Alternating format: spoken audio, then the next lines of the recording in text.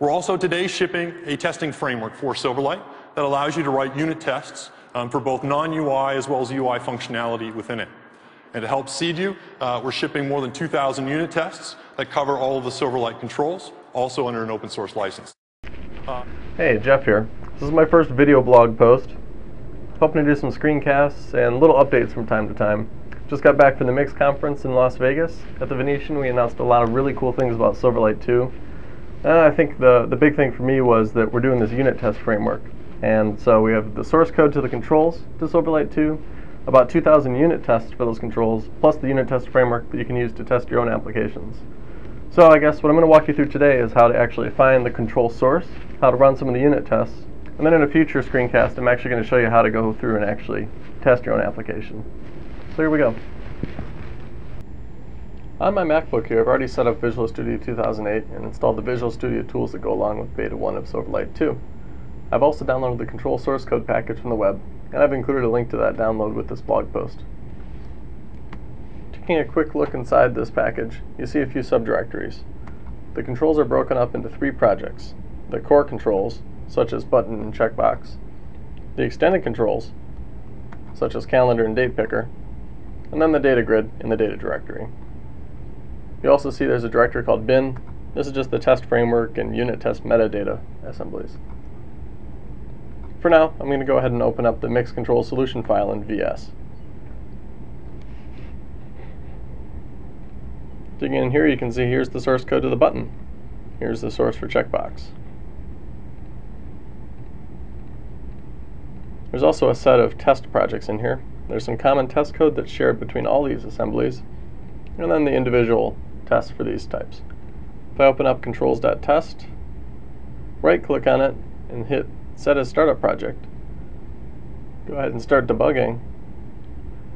You see the Internet Explorer opens up and starts running tests.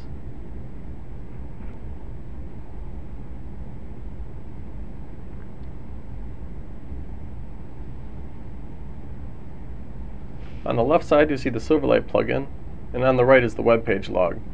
Here's the test classes and the test methods that have been running. They run pretty quickly, but there's literally like a couple thousand tests here, so you often won't run them all. For now I'm going to go ahead and close the browser.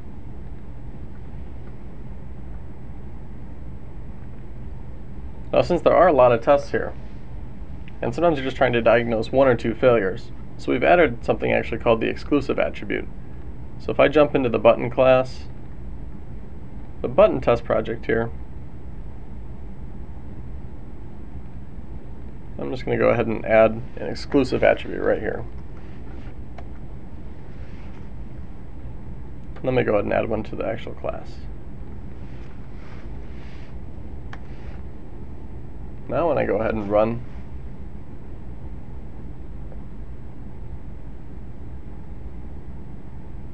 here you have, it just ran that one method in that one class. Now these basic tests are not all that exciting, they're API tests. But if you look in the data grid test project, they're actually a lot more interesting. These tests use a more advanced test format. They're marked with an asynchronous attribute, and they contain sleep calls so that anyone watching can actually do visual verification. So I've selected that as the startup project. I'm going to start debugging again.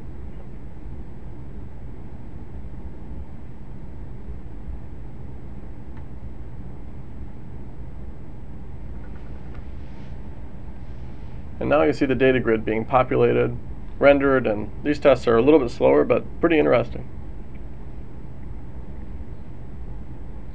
That said, they do take a while to run also.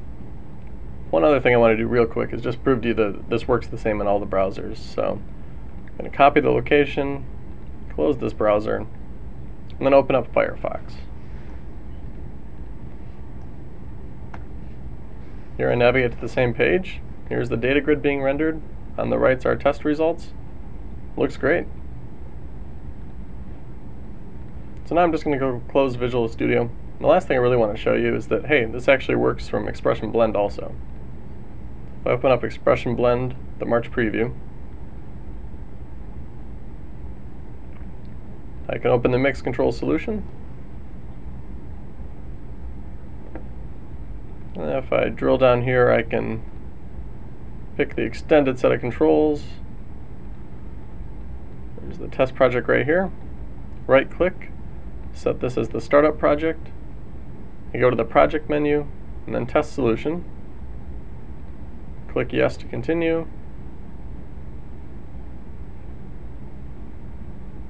And here are the extended tests running right in the browser from Expression Blend.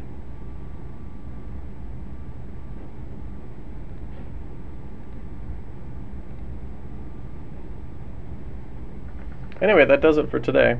In my next screencast, I'll make sure and walk you through using unit testing with your own Silverlight applications and class libraries. Let me know if you found this useful.